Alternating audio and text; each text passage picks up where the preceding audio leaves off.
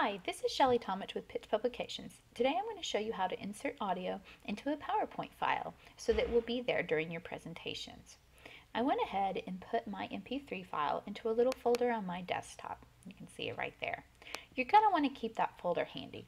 Some versions of PowerPoint actually embed the audio into the PowerPoint file itself, while others just reference it in an external folder. I don't worry about keeping up with which PowerPoint can do this or that. I just keep it in the folder and it makes life easier. So to get started, I'm going to go up here and I'm going to click Insert, Audio, Audio from File. Then I'm going to simply navigate to the particular folder on my desktop. I'm going to click which file I want. And then the audio will insert. Now I kind of don't want it covering my actual text, and I want it to be a little bit bigger so I can see it. So I'm going to increase the size and just kind of scooch it over here near the end. Now when I go to play my slideshow, I can click on it and my students will hear what they're supposed to identify.